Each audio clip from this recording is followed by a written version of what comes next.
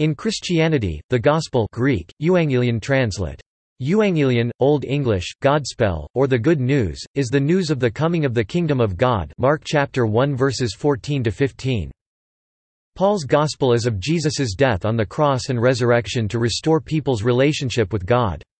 It may also include the descent of the Holy Spirit upon believers and the second coming of Jesus. The message of good news is described as a narrative in the four canonical Gospels. The message of good news is described as theology in many of the New Testament letters. It relates to the saving acts of God due to the work of Jesus on the cross and Jesus' resurrection from the dead, which bring reconciliation, atonement, between people and God. The Apostle Paul gave the following summary translated into English of this good news gospel in one of his letters to Christians in the city of Corinth. Now I make known to you, brethren, the gospel which I preached to you, which also you received, in which also you stand, by which also you are saved, if you hold fast the word which I preached to you, unless you believed in vain.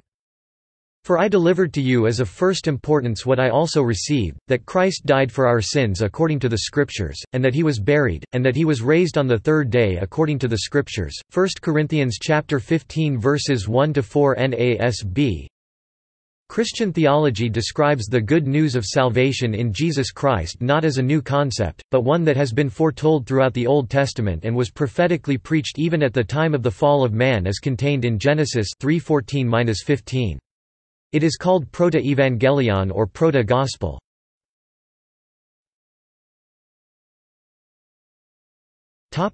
Etymology. Gospel is the Old English translation of Greek euangelion, meaning good news. This may be seen from analysis of euangelion, good, plus angelos, messenger, plus ion diminutive suffix. The Greek term was Latinized as evangelium in the Vulgate, and translated into Latin as bona annunciatio. As exemplified in the calendar inscription of Priene, dated about 9 BC, this Koine Greek term euangelion was used at the time of the Roman Empire to herald the good news of the arrival of a kingdom, the reign of a king that brought a war to an end, so that all people of the world who surrendered and pledged allegiance to this king would be granted salvation from destruction.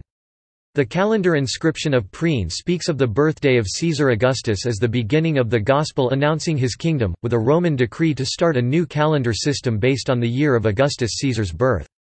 Into this context, the words of the Gospel of Mark are striking, "The beginning of the Gospel of Jesus Christ, the Son of God." Mark chapter 1 verse 1 ESV. Jesus is thus heralded as the king who ends war by conquering people's allegiance, in contrast to the Roman Caesar title. The Gospel recorded in Mark chapter 1 verse 1 heralds Jesus Christ, with Christ title not being a personal name but the title of the promised Messiah or Anointed One. In Old English, it was translated as Godspell, God, good, plus spell, news. The Old English term was retained as gospel in Middle English Bible translations and hence remains in use also in modern English.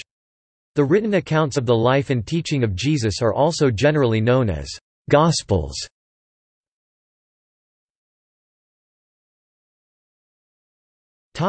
In Acts. The good news can be summarized in many ways, reflecting various emphases. Cambridge New Testament scholar C.H. Dodd 1964 has summarized the Christian good news as taught by the Apostle Peter in the Book of Acts, see Kerygma, Acts chapter 2 verses 14–41, Acts chapter 3 verse 11–4–4, Acts chapter 10 verses 34–43. The age of fulfillment has dawned, the latter days, foretold by the prophets. Acts chapter 3 verses 18–26. This has taken place through the birth, life, ministry, death, and resurrection of Jesus Christ. Acts chapter 2 verses 22–31.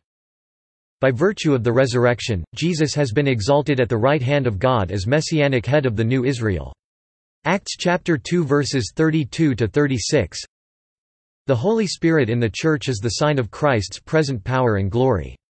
Acts chapter 10 verses 44–48.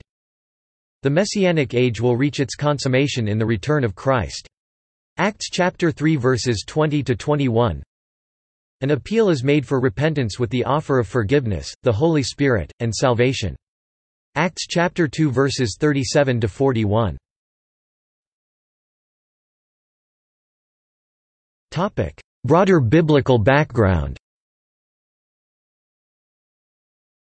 Generally speaking, the Gospel of Jesus Christ, or the message of salvation, justification, and sanctification, is explained by the Apostle Paul in his epistle to the Romans, especially in chapters 3 to 8.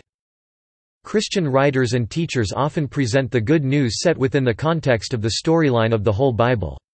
This discipline, of understanding the Christian message in terms of biblical salvation history, is known as biblical theology. This attempts to posit a connection between Old Testament and the Christian teachings of the good news about the life, death and resurrection of Jesus. For example, the Roman Catholic Church promotes the teaching of the good news in the context of biblical salvation history as a fundamental part of the content of its instruction. There are numerous exponents of the biblical theology approach to understanding the good news. Some Christian teachers and biblical theologians who have published descriptions of the Bible author's message in terms of salvation history include Kostenberger and O'Brien 2001, who have published A Biblical Theology of Mission, and Goldsworthy 1991, who writes from an evangelical Christian perspective. Many Bible scholars and Christian groups have placed similar descriptions on the Internet. There is a degree of variation in perspective between such descriptions. However, the main focus is generally the same. The Bible storyline tells of God working throughout history to save a people for himself, and these saving acts are completed through the person and work of Jesus.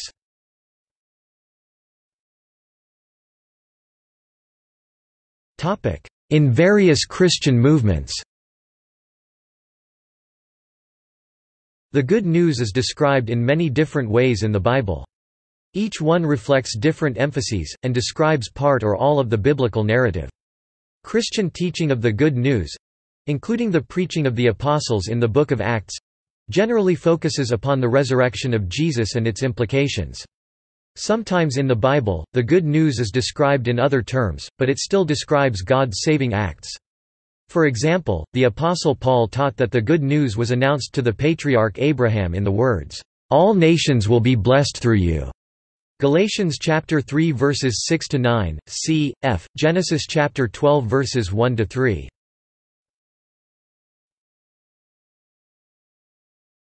Topic: Liberation theology.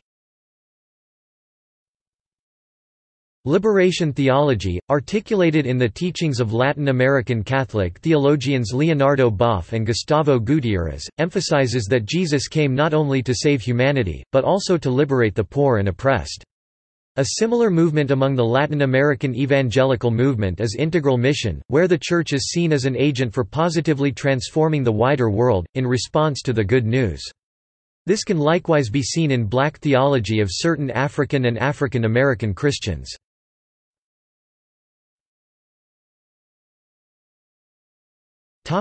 Christian mission. The Christian missions movement believes the Christian good news to be a message for all peoples, of all nations, tribes, cultures and languages.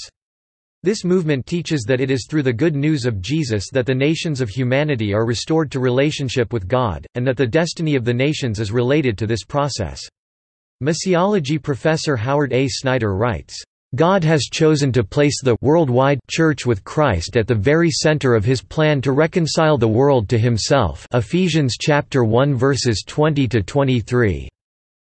Another perspective described in the writings of the Apostle Paul is that it is through the good news of Jesus' death and resurrection, and the resulting worship of people from all nations, that evil is defeated on a cosmic scale. Reflecting on the third chapter of Paul's letter to the Ephesians 3, Howard A. Snyder writes, God's plan for the worldwide church extends to the fullest extent of the cosmos. By God's manifold wisdom, the worldwide church displays an early fullness of what Christ will accomplish at the conclusion of all the ages. The spectacle is to reach beyond the range of humanity, even to the angelic realms. The worldwide church is to be God's display of Christ's reconciling love.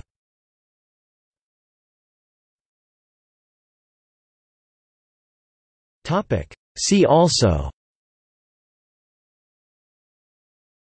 Biblical theology, Book of Revelation, Council of Jerusalem, Evangelism, Fall of man, Gospel in Islam, Logos, Messiah, Ministry of Jesus, Resurrection of Jesus, Threefold office. Footnotes